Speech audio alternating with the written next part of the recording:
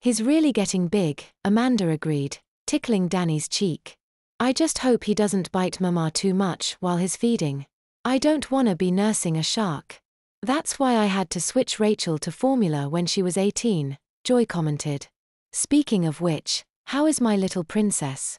She's been perfect, ate all her food and had quite a good couple burps for me too, Sarah told her. Joy looked down at Rachel and smiled wickedly.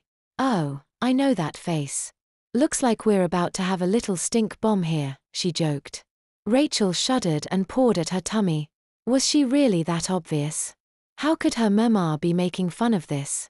She was feeling absolutely humiliated and now all the adults were giggling and staring at her.